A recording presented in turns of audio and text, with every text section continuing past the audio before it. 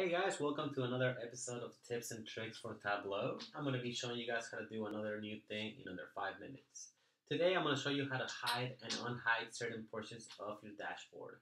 As you can see, we have a basic dashboard with 2 or 3 KPIs. If we have paralegal, we see 2 values. If we see nurse, we'll see that a third value dynamically pops up. Now there's many ways to do this. I'm going to show you one of the simplest ones. Basically what we're doing is we're hiding this bottom KPI whenever it has a negative value. If you notice, I'll select paralegal once again, you'll see it disappear. But if I move it, you'll see that the value is still there. We just have a worksheet on top of it that is hiding it whenever the value is negative. So to do this, it's actually pretty simple. There are multiple ways of doing it, so I'm going to be showing you my favorite and one of the simplest.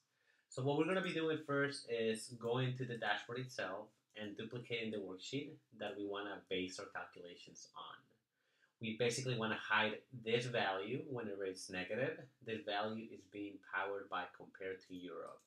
So I'm going to create a hide filter. It's going to be compared to Europe is less than 0. This is basically going to create a boolean that is a true or false. I'm going to bring it to my filters and say I want this to be always true. So right now, this is only going to show me values where it is less than 0. As you can see, I'm going to go ahead and do one more thing, bring my occupation mentions to the row. So when I have nurse, you see that I have no values displaying. And if I select, let's switch this to single value select and go back to paralegal, we'll see that indeed we do have some data. Now, the reason we have the logic a bit backwards for displaying negatives is because we want this to display when there's a negative and hide our worksheet. So I'll hide the headers, and instead of having text, I'll go ahead and switch this to detail. I'll go ahead and switch this to a white font, and just like that, now we have a blocking mechanism.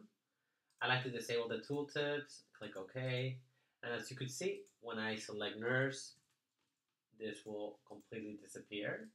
So now that we have our hiding worksheet, let's go ahead and apply it. Since we duplicated the worksheet itself from an existing worksheet, this filter should automatically be attached to it. When I bring my new worksheet right here, you'll see that it's not covering anything, which is fine. I want to make sure that I have it set it up to fit entire view. All right, so nurse should display the value, which it is. Let's go ahead and do paralegal. And you will notice that just like that, paralegal is now gone. So go ahead and give it a shot. Let me know if you have any other questions. And thank you so much for watching.